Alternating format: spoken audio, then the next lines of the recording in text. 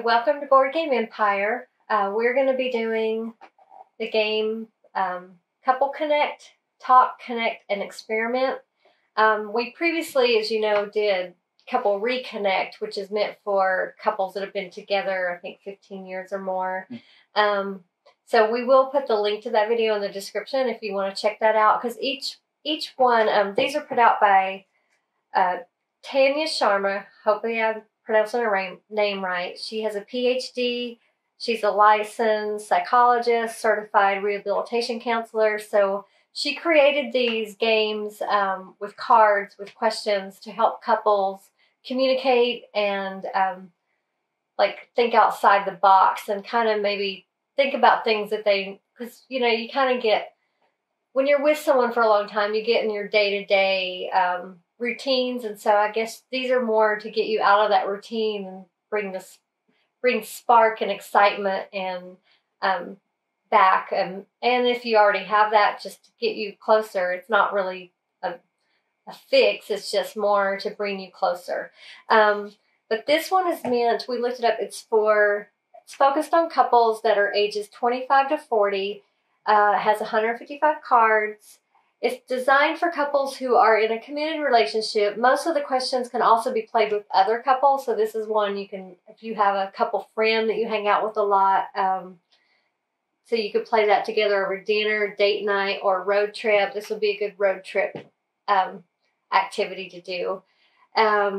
Basically, it's 2 to 4 players. The idea is to talk, connect, and share. So the idea of this is just to bring you closer, and maybe you might discover things about your partner that you didn't know. I mean, you think you know everything, but I mean, we've been together, what, 17 years? We're going 18. 18. So you never know. I mean, there might be something that I didn't know about over there. And then there's different cards. There's do, act, and experiment. So it's fun activities based on psychology and neuropsychology for healthy variation and a daily routine. So it's just to get you out of that daily routine and add a little spice to your life. So it comes with these little, it has 155 cards, but it also comes with, it talks about the author, which is Tanya Sharma. Tells you a little bit about the game, how she developed it, her background, how to play, which really it's a basic game. There's really no rules. It's just, she just recommends you set time aside every week to play this game. Randomly pick a card and just do it a couple times a week. And if it's not relevant, you just skip that card and go to the next one. Or if it's one you're like, I'm not feeling that right now. It has a relationship health tracker. There's enough for 12 games. You just mark, after you play this game, how you felt. Terrible, bad, okay, good, or great. And you just kind of, if you do it several times over the period of time, you'll see how your mood was after you played the game. She's got a card where you can win a $25 gift card if you basically scan this QR code and post your gameplay pictures on Instagram. So it goes to her Facebook and her Instagram. So if you do purchase this game, it's worth it to try to win $25. You just post a picture of you and your partner playing this game, and you got a chance to win. And also, it's about doing a review. She's asking you to help her as a woman-owned small business. They rely on reviews and feedback, so that's another QR code you can scan if you really like this game. She would love for you to give her a positive review. So we're going to start it. We're only going to do about 10 questions because we don't want to give them all away. Plus, it would make the video too long if we did more than that. So on the box, I really like the art. It has the tree of life. And it's in multiple colors. I'm very spiritual, so for me, I really like that image. It's impactful. It has just few little tips saying it's research-based, designed by U.S. psychologists, 15 important life areas, easy to play, time is 30 to 90 minutes. Again, you figure out how long you want to play. You could do a couple questions, just however many questions you want to do. She does donate profits to food banks. This helps nurture your relationship. It rekindles the spark, and it was designed in the United States. So you start with the questions are on the back. So this is the front of the card. So you would just point that away from you, and you could see the cards are really nice. They are embossed with gold edges. This is a really beautiful deck of cards. So we'll go to our first card, and it's a talk, connect, and share. If you were promised 100% success at anything that you started to work on today, what will you choose to accomplish? I'll go first. You go first. Well, I'm asking you the question. I have to think of...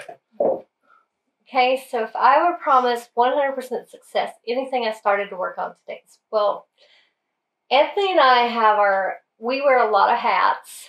So even though I've been working at home for the last year, which I love, even though I'm working at home and I thought I would have so much more time, and we go nowhere because there's a pandemic, it's weird. I feel like I'm still always racing the clock, but in a good way. I'm not like anxiety, but we have so many irons and different fires. Like I have a blog, he has his YouTube channels. I have my 8 to 5 job.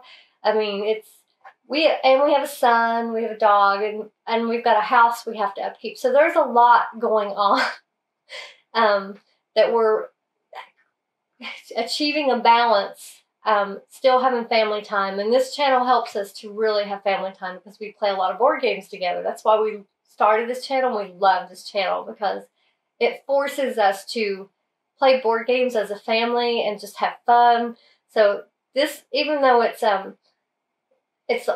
we're constantly doing videos, it's fun for us. So I would say what I would choose to accomplish is maintaining the balance. Even though I may not complete everything I wanted to complete, maintaining that balance and being present and actually continuing to enjoy what we're doing. That's what I would say.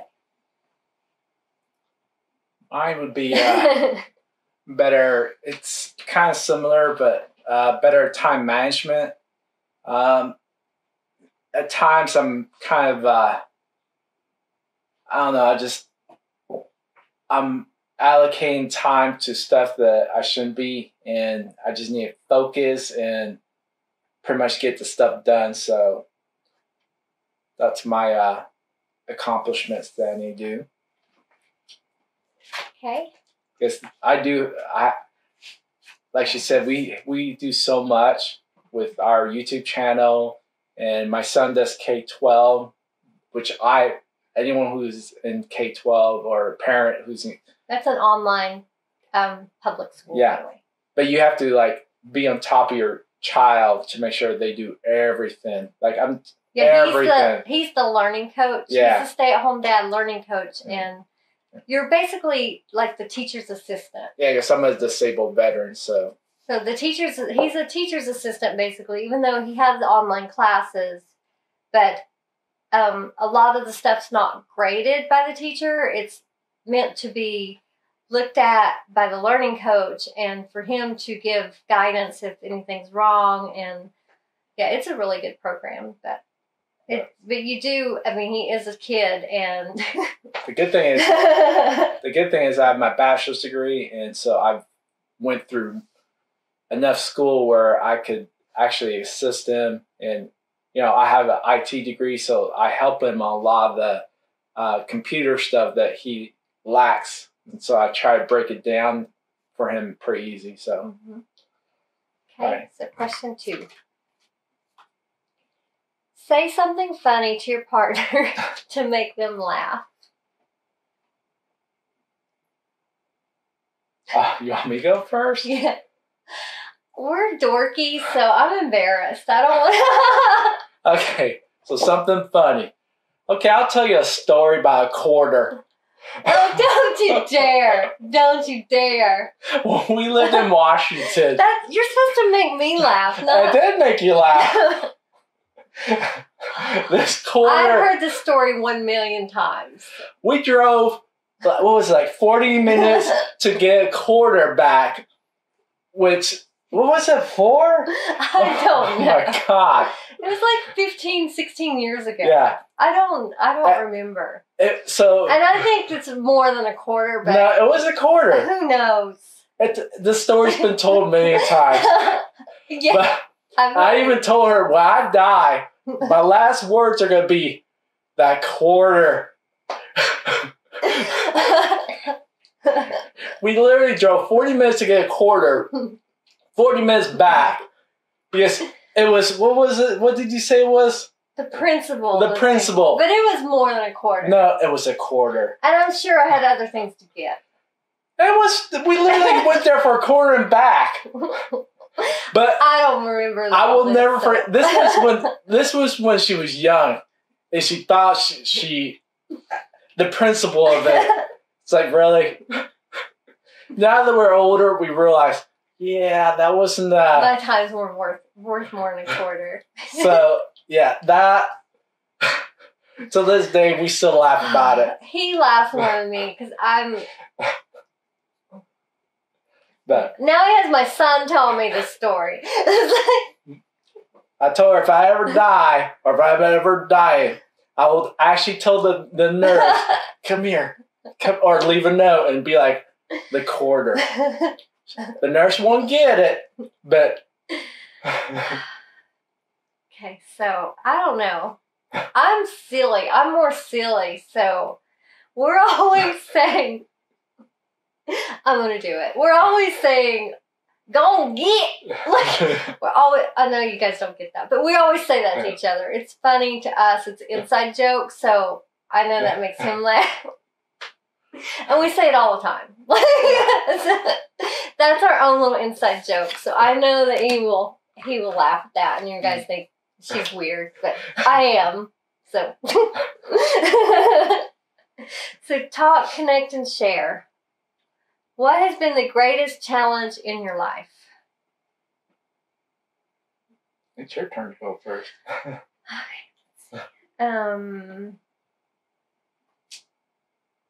I know I've talked about this before in the other couple connect video, but the greatest challenge was during the last recession. It was 2009. We were already struggling. They cut our hours. It was a mandatory. We were living in Seattle, Washington, or outside of Seattle. It was very expensive. Like, we were renting this tiny little apartment for almost as much as we pay mortgage for this house. And it was, we were already struggling. He was in college. I had just finished college. I was at an entry-level job. I was stupid with money. And then I found out I was pregnant right at the same time.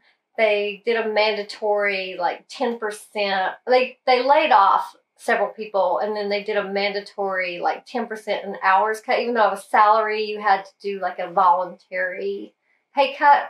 So we were already struggling. So we had to move to another state near family and totally restart our life. We had no jobs. We had barely any money, and it was just really stressful. And I was pregnant. But it was mainly, we had no choice. We had to do it. We could see the writing on the wall. So my greatest challenge is getting through that, keeping a positive. Anthony was very good, I will say.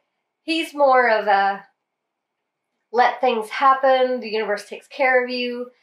Me, I'm more of a try to force it to happen. At the time, I was still in that phase, and I was panicking, ready to just take any job just to keep, make sure we were good. But I did listen to him. I did do my own way, but I also listened to him, and it did work out. And honestly, even though we were at the worst financial shape in our life, we were the richest we ever were because we had this beautiful baby. We'd been married, 8 years then? And it brought us closer.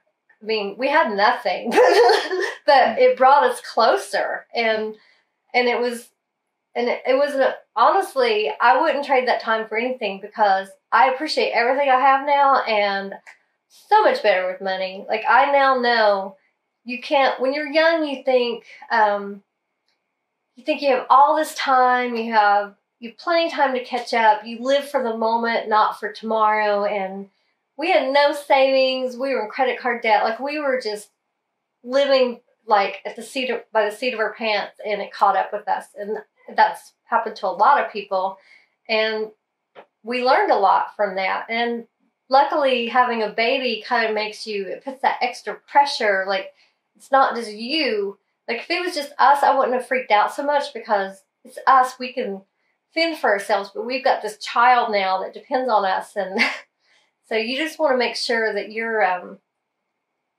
not homeless when you have a baby. So, I mean, we have family, and wouldn't technically be homeless, but still, living with family is not all it's cut out to be. It can be tough and put a lot of strain on your relationships. So, yeah, I'm happy that time's over, but I wouldn't trade it for the world, because we came out, I believe, better, and we learned a lot from that experience. My turn? What has been the greatest challenge in your life? Well, it was a 3-month period. First, I had a golf-size, herniated disc in my spine that was pinching for 6 months. I literally was taking a lot, so I couldn't feel the pinched nerve. It was extremely bad.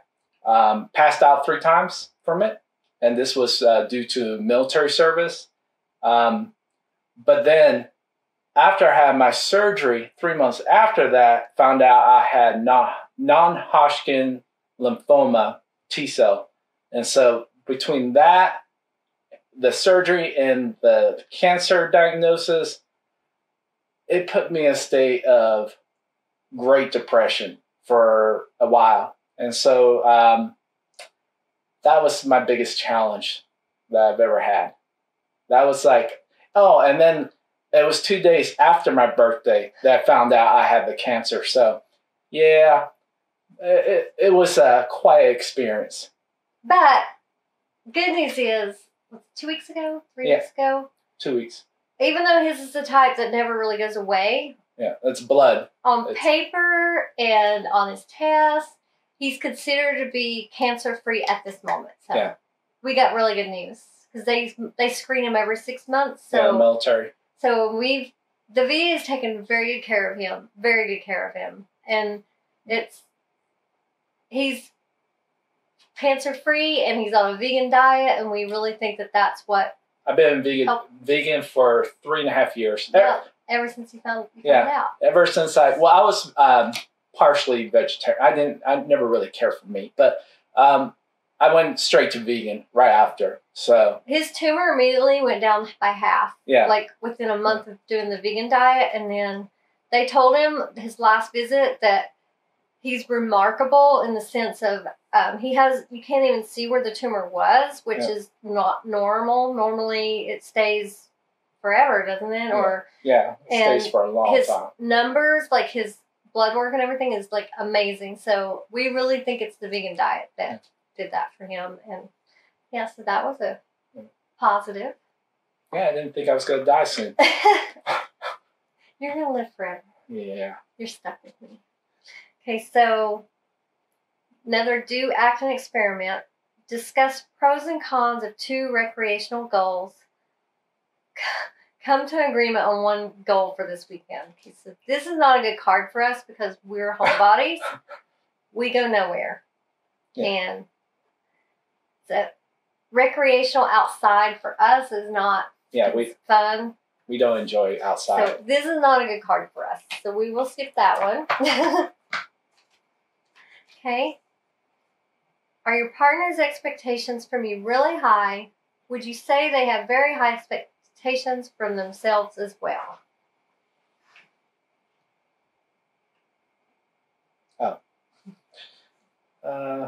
So it depends on what expectations.